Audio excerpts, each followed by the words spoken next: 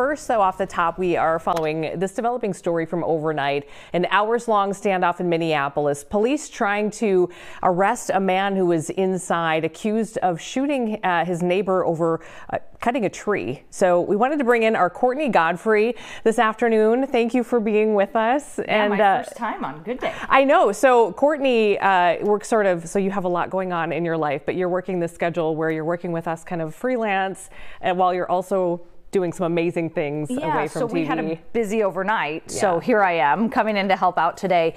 We had a shooting last week, and I know that you guys covered it, but on Wednesday, this individual, Davis Muturi, was shot in outside of his Lindale home, as you said, as he was trying to cut down a tree. He was hit in the neck.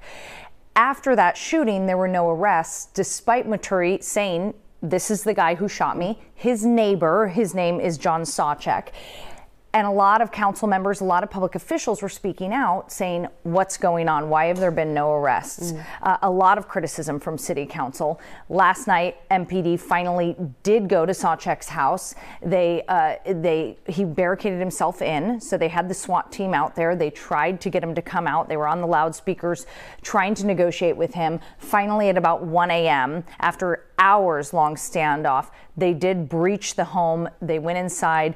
They said that he willingly came out and he was arrested. Okay. So he is now sitting in the Hennepin County Jail on multiple charges, including attempted murder. And we also heard from the police chief. Yeah, what is Chief O'Hara saying about all of this? Because it sounds like they maybe didn't respond as quickly. Well, and Chief O'Hara, when this first happened, was critical of the victim, saying that Muturi instigated it a little bit.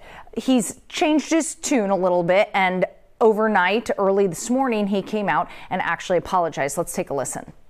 While there were dozens of attempts, literally dozens of attempts prior to the shooting to make contact with this individual and to take him into custody, the police were unable to make contact with this individual since April, since it was confirmed that there were warrants for his arrest. And you know, that included doing surveillance early in the morning during the one time that we had reason to believe he might be leaving the residence. And so there was extensive work by our officers to try and make contact, to try and bring this person into custody, and we were unsuccessful.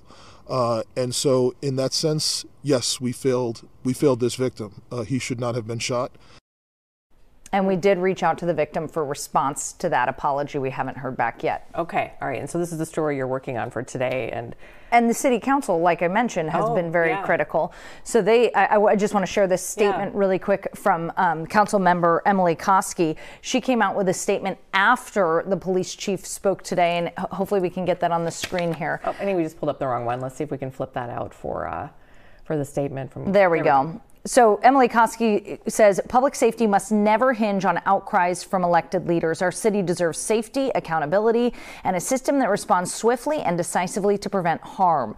We owe it to our community to fully dive into and come to understand the factors that allowed this to occur and to ensure that no resident's plea for safety goes unanswered again. Mayor Fry has dismissed these comments as playing politics. We actually have an interview set up with the council member Koski in about an hour. Okay. So we'll be able to bring that to you on our 5 and 6 o'clock news tonight. Sounds good. Thanks for getting us up to speed. We'll let you get out the door. Absolutely. Got some work to